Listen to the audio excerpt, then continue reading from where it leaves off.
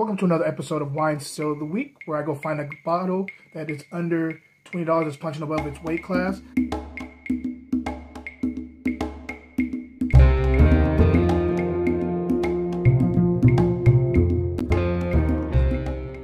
Hey, what up everybody? This is J-Ton Gunter, owner of Grapes and Sand Publishing. It is officially the last day of the year, 2021, and I just want to say it's been a hell of a year. Welcome to another episode of Wine Still of the Week, in which I go find a wine that is under $20 that's punching above its weight. And I believe I definitely have one today. I want to first, before I get into the wine, thank everybody who's been rocking with me thus far. I think we're like at 100 and some odd, like the teens episode right now for Wine Still of the Week. And I am so happy to have been able to bring this content to you guys. I'm going to continue to rock, continue to go. I also want to thank people who are brand new to the channel, who are just checking me out for the first time. Welcome. I'm glad. I hope this is a nice intro episode for you. Feel free to hit me up in the comments. Any wine-related questions, or DM me any wine questions. I'm always here to educate and help. And if I don't know the answer, because no one knows all the answers, I will try to find it out for you. Another thing before I get into the wine is I want to shout out to a long-time listener, someone who asks me questions all the time, one of my brothers, family to me, and then also his lady and also family is my sister-in-law, JR and John. Just thank you for always supporting me. Thank you for always checking in on my channel. And John, I know you're going through some stuff right now, brother, but you know, we're always here for you. We love you.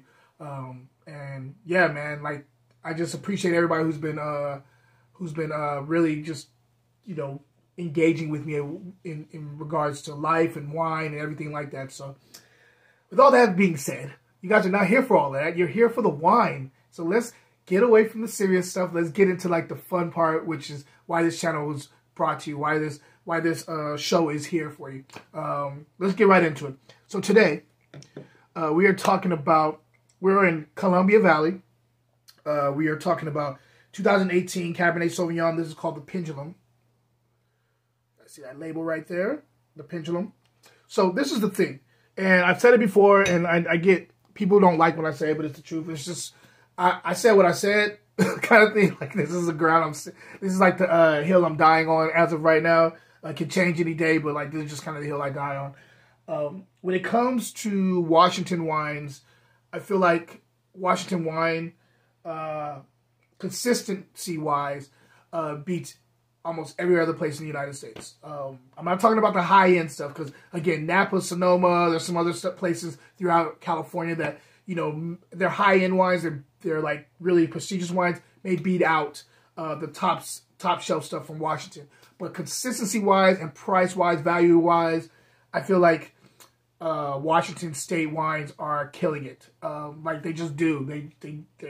They're just balanced. They remind me of Bordeaux in a lot of ways, because there's some restraint there. There's some boldness, but there's some restraint there. There's always a lot of balance going on there. I just really dig them. So with that being said, let's get right into this one. On the nose.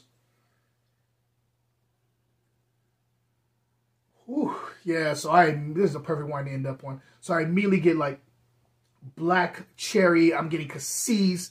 I'm getting like definitely some wet soil going on here too, so it reminds me of Bordeaux. And you know me, I always say that when I smell wet soil in a wine, like when it's more leaning towards that and the darker black fruits, it tends to remind me of Bordeaux. So even though this is in Washington, these are Bordeaux grapes. It's Cabernet Sauvignon, so it's reminding me of Bordeaux right there. There's also like some coffee grounds going on here. There's some really deep cacao chocolate. I'm getting like, I would say, 80% or more dark chocolate here. There's a little bit of cardamom, like a little bit of like a cardamom thing going on here as a secondary note. There's definitely like old school, like old tobacco, cigar box type tobacco going on here too. A little bit of plum skin, a little bit of tart plum skin, but that's a secondary too. This smells amazing. Like, this is just, it's already screaming, like, stop smelling me. Let's drink, brother. And I'm with you. Let's go. Like, it's New Year's Eve, baby. Let's go for the wine. That's what we're here for. So let's get into it. mm. Mm. Oh, talk to me. So, let's talk about structure first. Tannins are medium plus to high. Kind of teetering that line. This is a real Cabernet Sauvignon. This is not a little play. This is a real Cabernet Sauvignon with some big tannin. 2018, so it's young. Maybe that'll smoothen out, but it's there. It lets you know that it can age quite a bit here. Acid, I would say, is medium. I would say the length on finish here is long. The weight, this is a full-bodied wine. Let's go and taste a little bit more.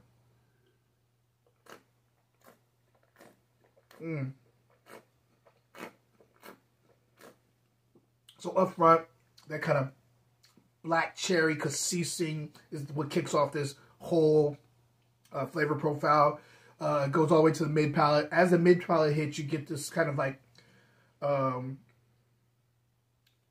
you get this kind of the earthy things come out. So you get like kind of this wet soil, this like damp leaves, like coffee grounds thing going on. You also get a little bit of this this clove thing on the finish. This clove thing is actually really jumping out at me. I'm digging it. I love this. This is really dope here.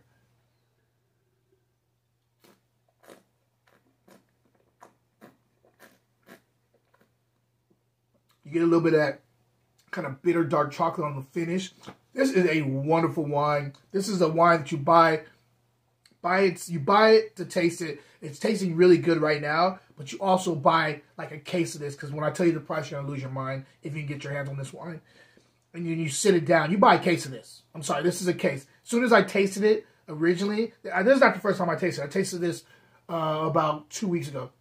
First time I tasted it, I was like, oh, I'm getting the case. And I literally went back the next day before it ran out and bought a case. And I found out there's some at some other places too. So, yeah, this is a caseable wine. This is a sit down for like the next 10 years. It's already singing right now, but it's going to be even better in 10 years. Highly recommend this wine.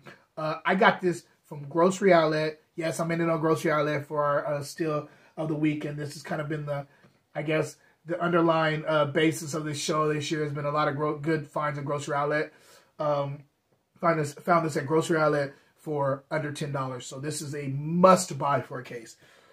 It's amazing. I love this wine, and you got to get it yourself. Before question of the day, have a lot of things coming to you guys in the new year. I'm considering dropping a poetry book on my birthday, which is January 26th. I was planning on doing it like in March, but I mean, I've been really rocking on this poetry book, and I'm really digging it. And I think it'd be a good way to kind of put it out on my birthday. So let me know what you guys think about that. We'll see. Maybe I may be publishing a poetry book on the 26th of January, along with definitely get your pre-orders of It's a Vibe with me and Armando Tam, him being the chef, me being the som, as our cookbook. Definitely check that out. Get that. You can go to mygrapesandsand.com to order that, or if you're buying in bulk, hit me directly so I can give you the discounted rate, because they're both discounted, but it's a little bit more when you buy bulk.